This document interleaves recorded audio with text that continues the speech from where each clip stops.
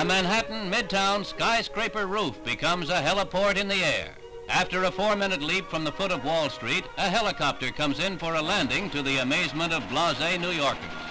This is a tryout for possible regular copter service from the Grand Central area to the New York World's Fair, as well as to the major airports that serve the metropolitan area.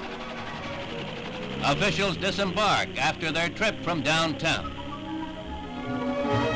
There is still some discussion of the advisability of a heliport in the center of this densely populated island with its dozens of skyscrapers.